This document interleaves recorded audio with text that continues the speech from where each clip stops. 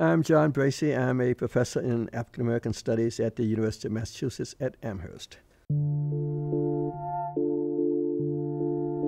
Black Americans have never understood poor white people.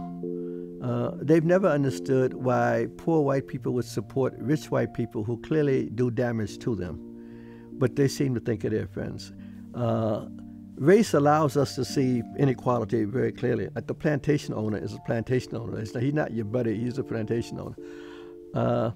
But if in fact you're a free poor white who has in fact less to eat than slaves do, because you're on your own, like you're the Irish and so forth, you don't see the plantation owner as your enemy.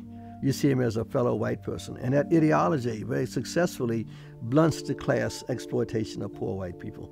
You know, that's the most foundational thing in American life.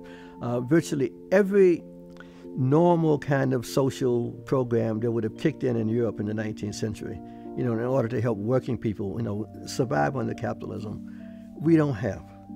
You know, it took us into the 20th century, literally, you know, to get child labor laws. We didn't get child labor laws in the 1920s. You could work children 20 hours a day to the 1920s.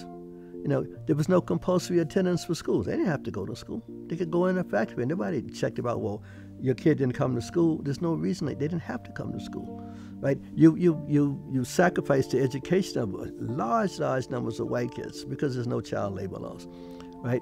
You completely destroy any kind of possible, you know, organization of the working class because in fact they see white instead of worker.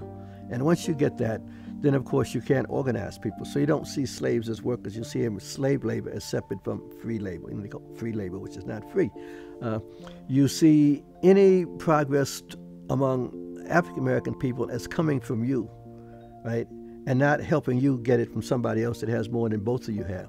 So you will argue that, well, if I let black people have this, they're going to take my job. Not that you need more jobs or control of the factory so everybody can have more jobs.